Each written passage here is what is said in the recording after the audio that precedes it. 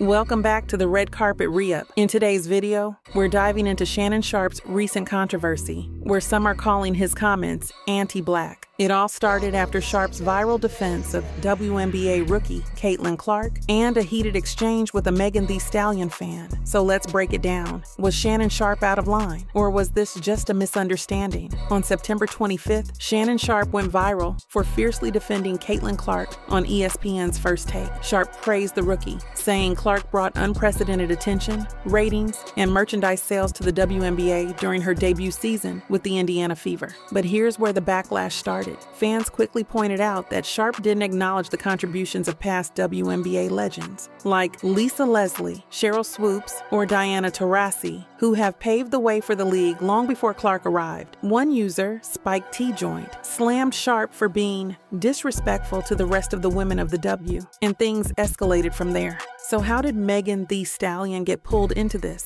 Well, it all went down when a user with Megan's picture as her profile pic, Ungodly Wests, sarcastically chimed in, saying she was sure Sharpe had no problem defending Caitlin Clark. Sharpe fired back, but instead of focusing on her comment, he made a dig about her profile picture, saying the fan had robbed a horse of its hair. Yikes, that's when things really heated up. Fans on X were quick to accuse Sharpe of having an obsession with hair, or worse, hating black women. At first, Shannon Sharpe, or Unc as many call him, tried to defend himself. But as the backlash grew, Sharpe decided it wasn't worth the argument anymore. In a tweet posted at 6:06 p.m. on September 25th, Sharpe announced he was done responding to the negativity. He explained that this online back and forth was beneath him and said he had better things to focus on, like his family. But even with that, many are still questioning if his comments were really anti-black. Shannon Sharpe has certainly had a busy year, and this latest controversy has sparked a lot of debate. Was his defense of Caitlin Clark simply an oversight, or was it truly dismissive of the contributions of black women in sports? And what about that exchange with the Megan Thee Stallion fan? Was it anti-black, or just a bad joke that fell flat? We want to hear your thoughts. Do you think Shannon Sharpe was out of line, or is this being blown out of proportion?